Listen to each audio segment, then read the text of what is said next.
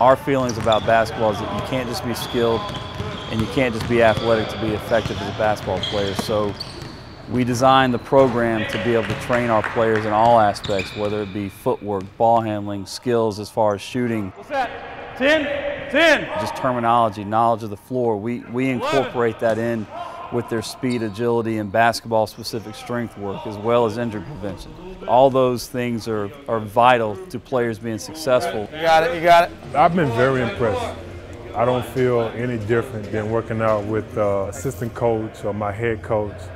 And some of the drills and some of the things that they've done, I've never seen them done before, but you know that it works, and you want to kind of like, you know, do a cheat sheet, write it down, and kind of, you know, give it to your coach and stuff, because these are the things that, you know, you really need to comprehend into game time situations. Pound, pound, pound, good. Since I had a chance to hook up with Brandon and accelerate basketball, it's been great. We've done a lot of different things, stuff that, you know, this is my 9th year in the NBA and I've never done in my life. Matt starting the corner.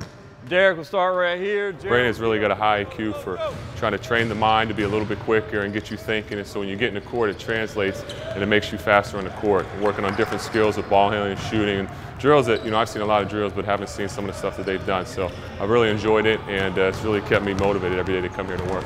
Go. Brandon and Blake really just keep us motivated and push us to get better. They just really work on thinking about a lot of different things while you're on the floor. You know, we break down ball handling drills with tennis balls and weighted balls, so, you know, that we can work on dribbling but not really think about where the ball's in our hands. We're in here coming up with different ways to make our players better. I think one thing Brandon and I do, you know, well is we kind of get bored with our own drills that we've made up, and so we start getting a little bit more creative.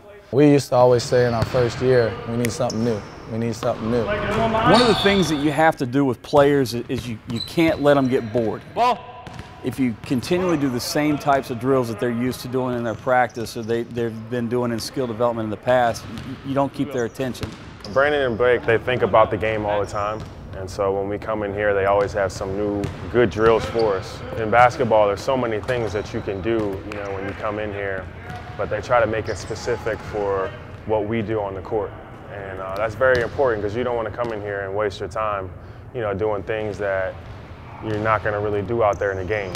So they get us in here, and they, you know, we got a big group of guys, so they try to, you know, make it as fast-paced and, you know, high repetition as possible, and they do a good job at that. 23. They're very unique. Everything, even our weightlifting is all basketball oriented, you know. Everything is dual. We try to do 2 or 3 things at one time to get our mind focusing, because it translates to the game. Because when you're tired, you usually kind of shut down. But if you can think of many different things, it trains you to be ready for the game. All right, same thing, going back. A big portion of what we do with players is to keep them in a game state of mind.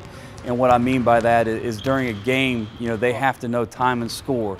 They have to be able to execute the play that's called. They have to be able to make adjustments. They have to do something with the basketball when they get it. So we try to keep our players in a game state of mind by constantly changing up the workouts, giving them more than one task to complete it at one time.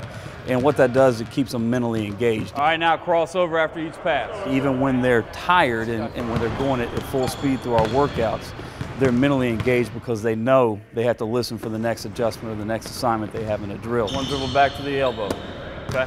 I would definitely recommend the program Accelerate, just because, you know, they really push you to new levels. They're really innovative with the design of workouts and philosophies, and it's really basketball-specific strength programs, and they really take the time to break down the drills and really work on the nuances of the game that you might overlook if you're working out by yourself.